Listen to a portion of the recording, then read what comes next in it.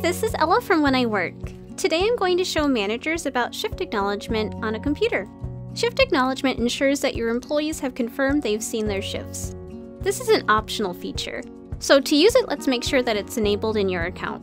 Hover over your name and select App Settings.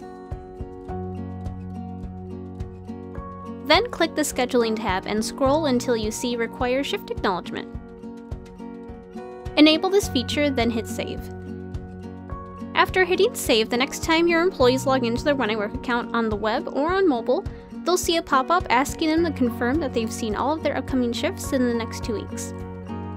Now as a manager, let's see what happens when your employees acknowledge their shifts. Click the Scheduler tab to view your schedule.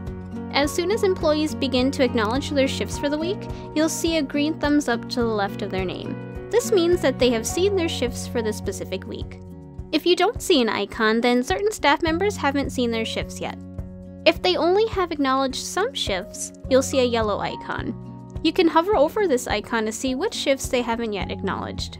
This usually happens if a shift was added to their schedule after they've acknowledged their first round of shifts. Use shift acknowledgement to better communicate shifts with your employees and ensure employee accountability.